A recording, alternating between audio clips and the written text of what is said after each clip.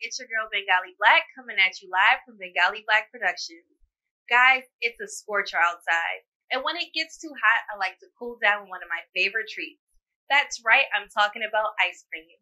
This confection is made of simple ingredients like milk, ice, and sugar, but it packs a whole lot of tasty history in every bite. But don't believe me, the facts are all in the past. So let's get the inside scoop right here on Nacho Typical News.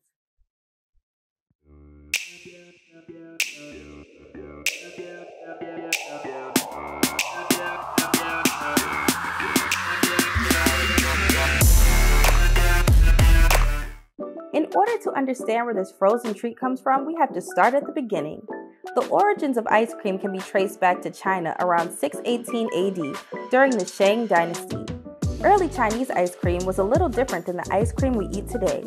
Their version was made with cow, goat, or buffalo milk that was heated with flour. Camphor, an aromatic substance harvested from evergreen trees, was added to enhance the texture and flavor. The mixture was then placed into metal tubes and lowered into an ice pool until frozen. Emperor Tang, who ruled over this dynasty for a period of time, is credited with making the confection popular throughout the region. One taste of this delicious treat had the emperor sending men out to the mountains to bring back ice, which was then flavored naturally with honey and fruit. This became the standard way to finish off a dinner, with a cold dish of flavored ice. Ice cream eventually made its way to Europe. Many people credit Marco Polo with bringing it to Italy. However, there is no concrete evidence that this was true. We do know that in the 15th century, a Sicilian man named Antonio Latini, who worked for a Spanish viceroy in Naples, is credited with being the first person to write down a recipe for sorbetto. Sorbet was already a popular dish throughout the Middle East, but Antonio was responsible for adding milk, which most culinary historians consider the first official ice cream. In 1686, a Sicilian man named Francesco Procopio opened Paris's first cafe. The establishment became a meeting place for many famous intellectuals, including Benjamin Franklin, Victor Hugo, and Napoleon. The cafe also introduced gelato, which is the Italian version of sorbet, to the French public. It was served in small porcelain bowls resembling egg cups. Procopio became known as the father of Italian gelato. It was no surprise that when many Europeans began colonizing America, they took their precious ice cream with them. Ice cream was a popular dish amongst the rich because it was very tedious to make. Back then, you needed to own a cow to get milk, you needed access to large quantities of sugar and salt, which at the time was only available through import, and most importantly, you needed ice. The only way of getting ice before the invention of freezers was to cut ice blocks from the river in the winter and store it in an ice house until the summer. Most houses did not own an ice house, so ice cream remained a luxury for the wealthy. It's no wonder that this dish was a staple at the White House. Presidents like George Washington and Thomas Jefferson are credited with not only popularizing the dessert, but also making it more efficiently. Although they received the credit, the real ice cream hero was a black man named Augustus Jackson. Augustus Jackson was born a free man in Philadelphia in 1808. In the 1820s, Augustus was working as a chef in the White House and was introduced to the primitive technique for making ice cream.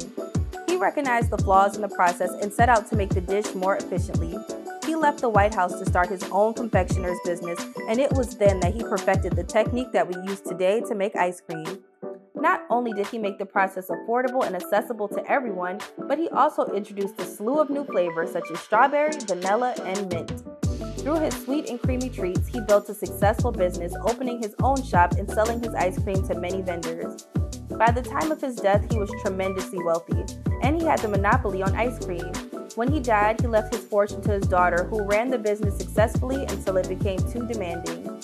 Although Augustus's business went under, his success influenced other black confectioners to rise. Eventually, confections became a very lucrative career amongst our ancestors. Augustus made ice cream an iconic summer treat, but we all know that its signature trademark is its perfect scoop, and that we owe to one man, Alfred L. Crowe. Alfred, a Virginia native, was a black businessman and inventor who was born just after the Civil War. During this period, many of our ancestors sought educational opportunities, and Alfred was one of the many who left his home in Virginia and traveled to Washington, D.C. to seek higher education. After a few years at the Wayland Seminary, he moved to Pittsburgh, Pennsylvania, where he found employment as a porter at a drugstore. It was here that he noticed many confectioners struggling to scoop ice cream out of the tub and place it neatly into the cone. Ice cream was sticky, so this process usually required 2 hands. Alfred decided to simplify the process by creating the mechanical device we now know today as the ice cream scoop. This device could be operated with one hand and came in a variety of shapes, including a cone. Although Alfred received a patent for his invention, other ice cream scoops and molds began to pop up, and unsurprisingly, he never profited from his invention. Although we had a lot to do with the mass consumption of ice cream, even that became a target for racism. Sugar consumption became rife with negative connotations, and eventually our ancestors were forced out of the industry, leaving it wide open for white corporations. Even the famous ice cream truck song that we all know and love has its roots in racism. Based off the original song, The Turkey and the Straw, the ice cream jingle rose to popularity during the minstrel show era, where it was remixed into the catchy tune, Nigga Love a Watermelon, ha ha ha.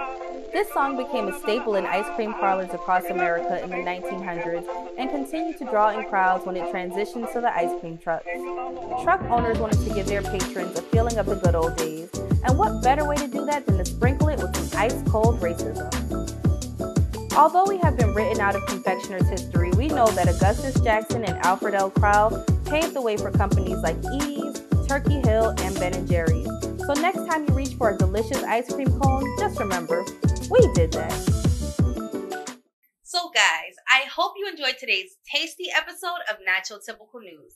For more information on anything you've seen here today, please visit the links below in my description. And I'll catch you back here next time for some great food, some great fun, and some what? That's right guys, some even greater history. See you next time. Bye!